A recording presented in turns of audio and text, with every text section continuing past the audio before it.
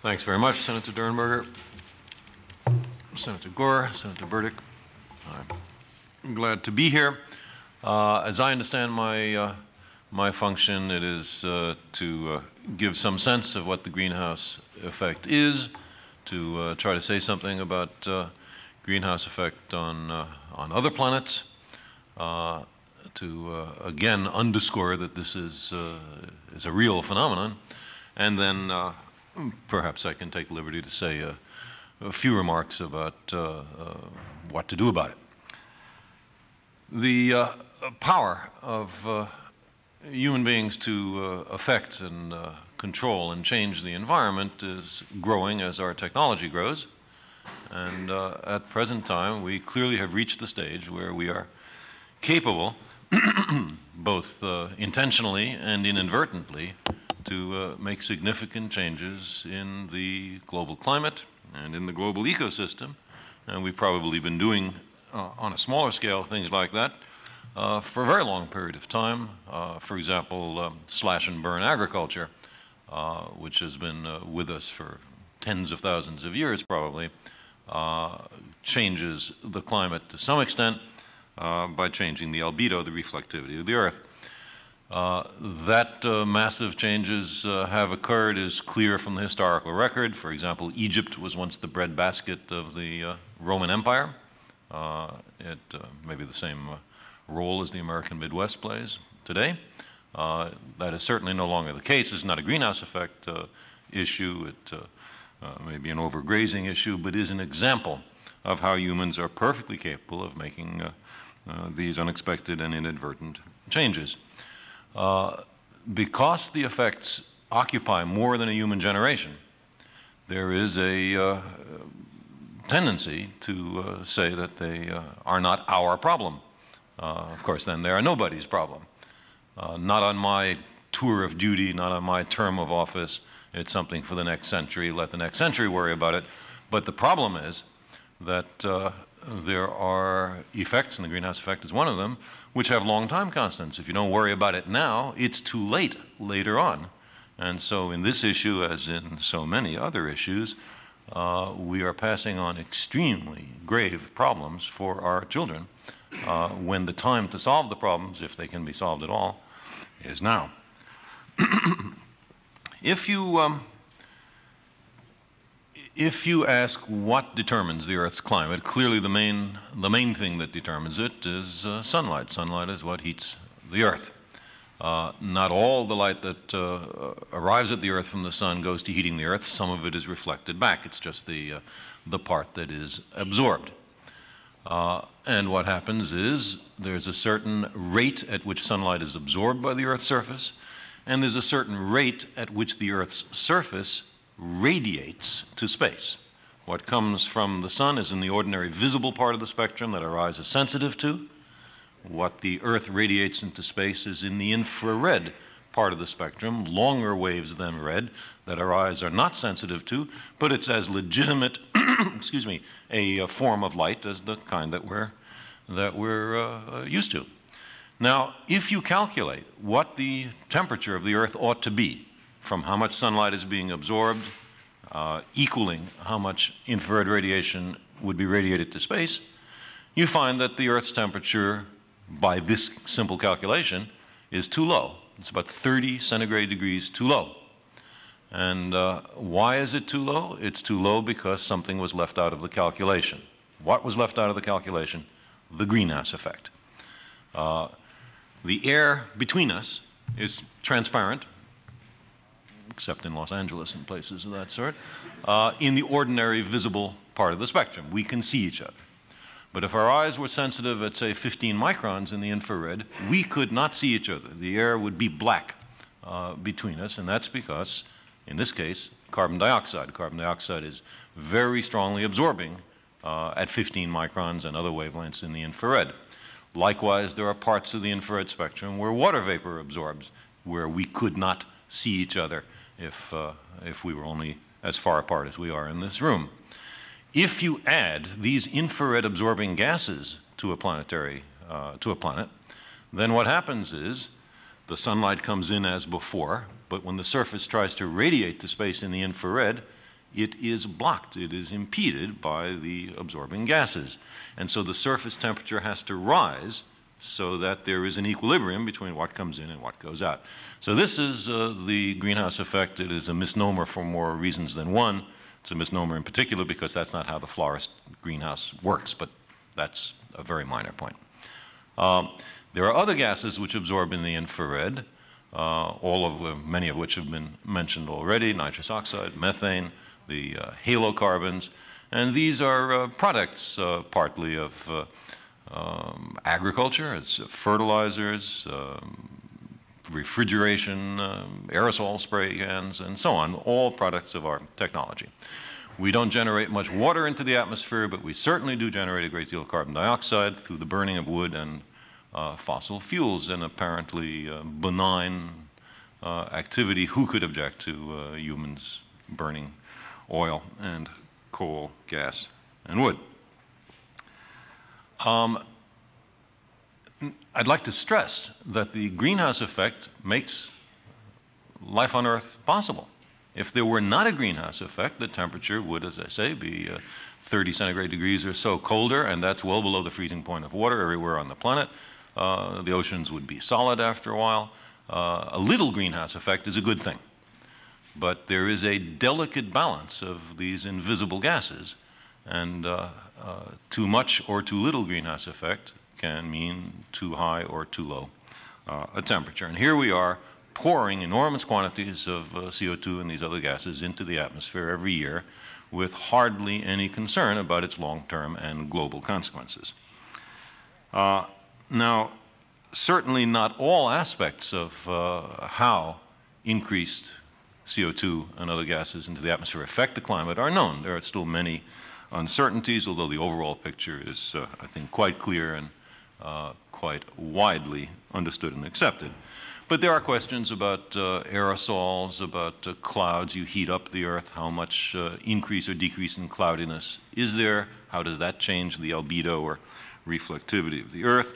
There's questions about the ocean and its response time to an increase in CO2. There are feedback effects. And therefore, it is certainly worthwhile to spend some additional money on further research on the subject. Another point is that the significant temperature changes on the Earth between ice ages and out of ice ages, glacial and interglacial time periods, seems to be connected with quite small changes in the amount of sunlight that reaches the Earth due to changes in the Earth's orbital properties, and that is a suggestion that the Earth's climate system may be very delicately dependent on the sorts of factors that we're talking about here, and that's why it makes sense to study past climatic change on the Earth as an attempt to obtain some calibration. Another source of calibration is the other planets.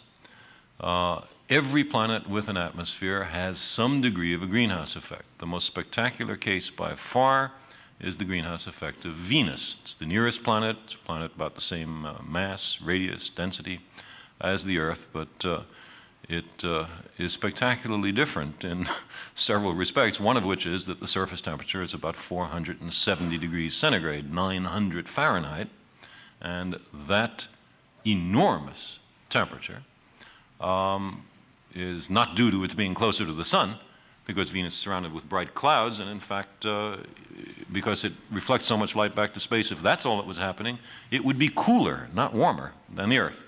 The reason for this absurdly high temperature on the surface of Venus, which is well understood. I mean, Soviet spacecraft have landed on Venus and, in effect, stuck out a thermometer. There's no doubt that the surface temperature is very high, and later US spacecraft have as well. The reason is a massive greenhouse effect in which carbon dioxide plays the major role. Now, the amount of CO2 in the Venus atmosphere is much larger than here.